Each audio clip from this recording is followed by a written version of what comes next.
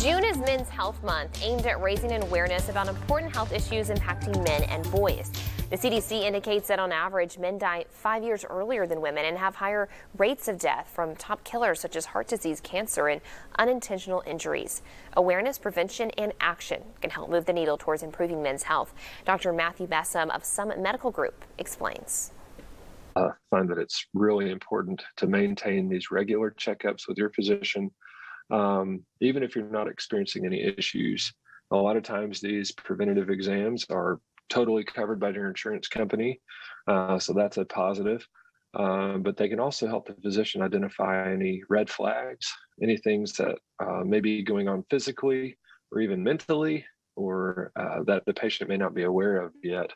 It allows us to note changes or monitor trends over time, and can even alert us to things that you may not be aware of that we need to follow or maybe an issue down the road. Heart disease is the #1 killer of men. Your doctor can help you assess your risk factors, including lifestyle changes that you can make. Coming